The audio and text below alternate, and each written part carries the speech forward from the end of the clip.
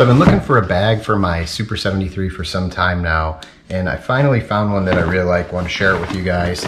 This is the brand Ortlieb, O-R-T-L-I-B. It's a waterproof bag, so it's nice when you're traveling in the rain. It won't affect anything that's inside of it. It's really heavy duty, and it's got these straps along the top, which I'm going to show you how I mounted it, because that was one of the things that I was struggling with, is how do I get this bag mounted on the bike without having to really customize it very much.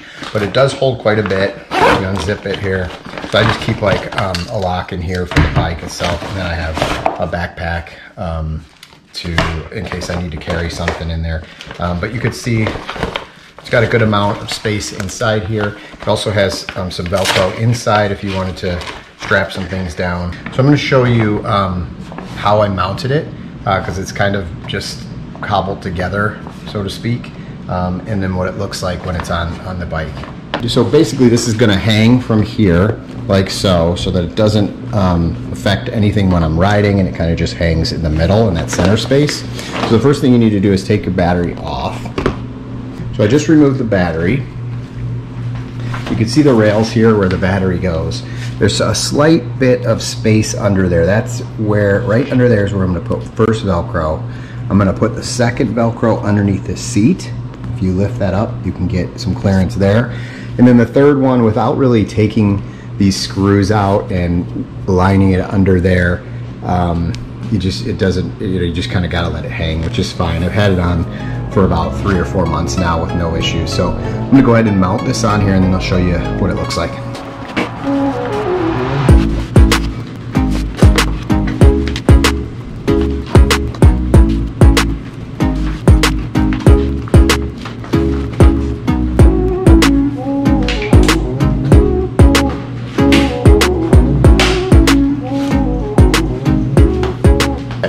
So I got this mounted, so I've basically just put this middle strap, this is where it's going to hold most of the weight, ran it underneath the track for the battery here, and then just kind of folded this strap back across the middle.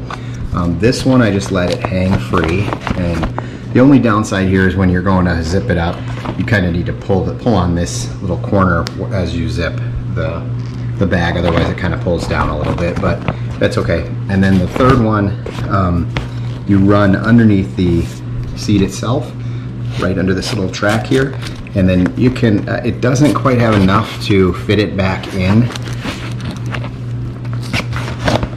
so I kind of just tuck it underneath the seat like that, so that it's not exposed but the bag is still hanging freely. You could take a zip tie here. There are some cables under here, and you could zip around these cables and tie it directly to this strap, and I'll show you how to do that here. So there you go. I've went through the loop, the hook on the bag itself around these two cables here, and zip tied that. I'll just cut that off, and then it will stay hooked up here. And so that's kind of what it looks like after it's done.